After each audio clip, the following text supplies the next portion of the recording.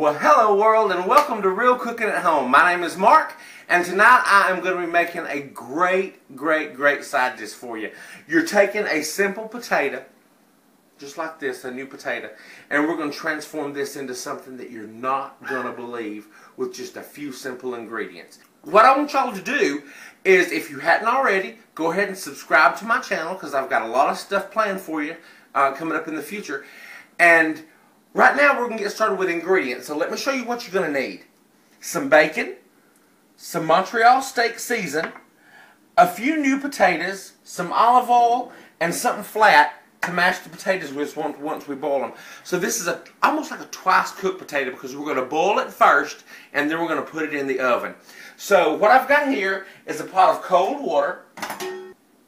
You want your water to be good and salty so that the potatoes can absorb that flavor. Because if your water don't taste like anything, your potatoes is not going to taste like anything. So that's cold water. I'm going to bring it up to high temperature just to get it boiling, and I'm going to throw in my potatoes. So there those go. Now I'm going to boil those until they are fork tender. And once they're fork tender, we'll come back and we'll show you what's going on with them.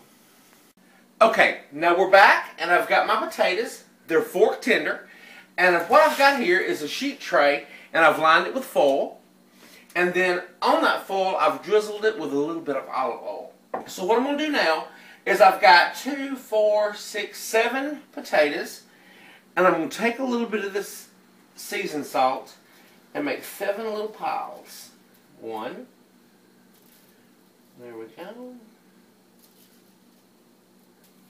Okay, now I've seasoned the pan. I've seasoned tinfoil, y'all. So what I'm going to do is I'm going to take each potato and put it right on top of that seasoning. This way the bottom is seasoned. And now I'm going to take my flat thing, and I'm just going to give these a mash until they form like a little pancake. Just give them a little mash, just like that.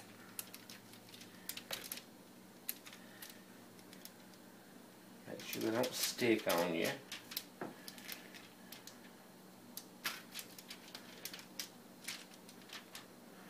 A little bit of pressure. If it gets stuck, just kind of wipe it off. Now from here, I'm going to drizzle the top with a little bit of olive oil.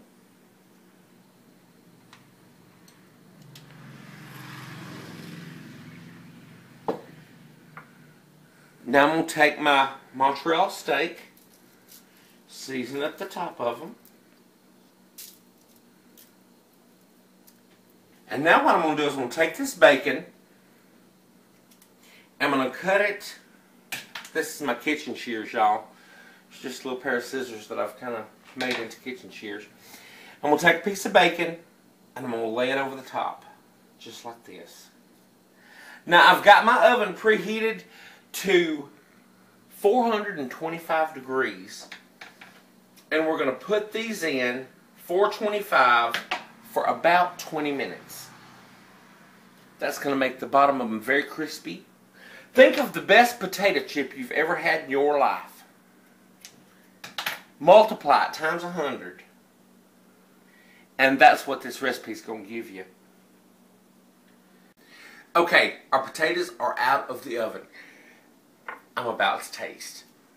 Y'all, you've got to treat yourself to this. I'm going to take a little bit right here. Do it while it's hot. Now, if I was really bad and really didn't care about cholesterol and stuff like that, I'd put a little pat of butter on. And you know some sour cream would be good on here. It's hot.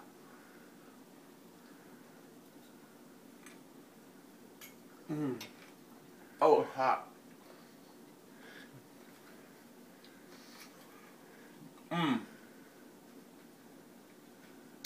The bottom is so crispy. That bacon fat that runs down into that potato is so good. Y'all, these are absolutely spectacular. You've got to serve them hot. They really don't reheat that well. So for leftovers, I mean, you can reheat them, they'll still be delicious, but they might need a little more help, like with some sour cream, some butter, some hot sauce. Some Frank's Red Hot. That would be awesome. But until next time, y'all get in the kitchen and cook.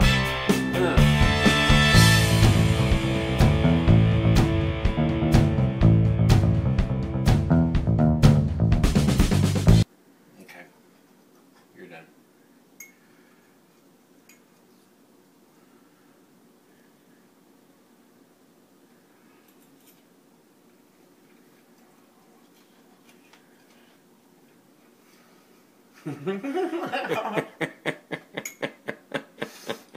So good.